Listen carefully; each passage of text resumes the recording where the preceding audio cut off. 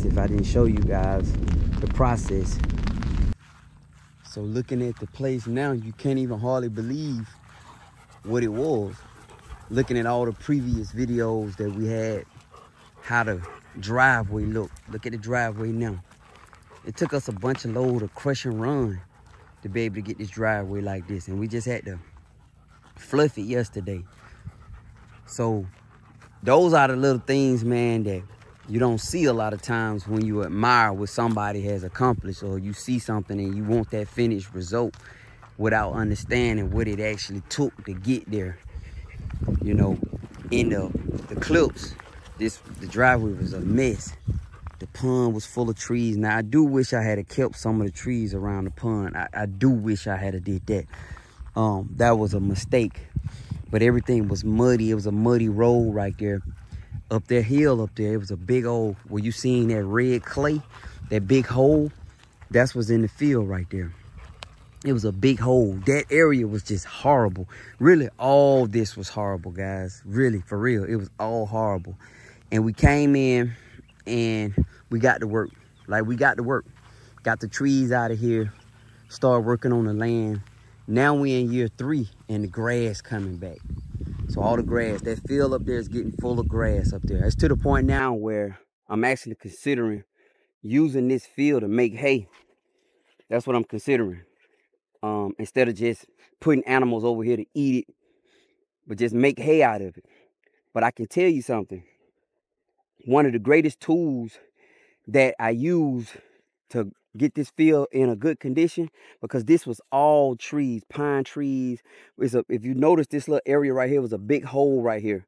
That's what the grass is not fully back yet. And then they just had to cut a line over there to run power to the greenhouse. Greenhouse is a mess right now, but we'll get it right for the fall. But one of the greatest tools that I used over here were cows, man. Cows. Cows do a great job at just fertilizing, aerating, because they got them hooves and they steady, especially when they get wet. They walking in the ground, they manuring on the ground. Cows do a great job. So I had 5 head of cow over here, and I can't take credit for this. They got this ground back like this. And I just want to show you guys what it would take, going into a piece of property. I would never advise you to buy a blank piece of property. I would never advise you to do that unless you just know what you're doing and you understand certain things like utilities, how far away the electricity is, water, where the land perk, can you put a septic tank out there, how deep the well gonna be, just all them different little nuances that you need to understand before you run out and buy you 30 acres of land. And it sound good on theory. I got me 100 acres, but you get out there and it's gonna take you, $100,000 to event. I'm exaggerating a bit, but it's gonna take you $50,000 to get that doggone land up and running. And that's not even including the structure that you plan on building in there. It'll take you 5-10 years unless you just make a lot of money to do that. For me, my strategy is this. And if you can use this strategy, take it and use it.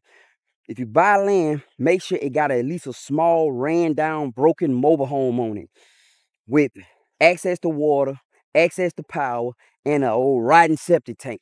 Because if it got a septic tank on it, there should be a permit for it. You could go down to the permit office and find out that they pulled a permit. If they pulled a permit, then that means it can perk. That means somebody came out and tested the dirt, found out it can perk. Those are little smaller things. Them the 3 things you really, really, really need to understand. If it's power already there, you good. You could just come in. It's a meter already there, a service panel already there. You could come in and knock that thing down and build you something up. But running out buying a vacant piece of property without understanding, man, you'll go broke doing that.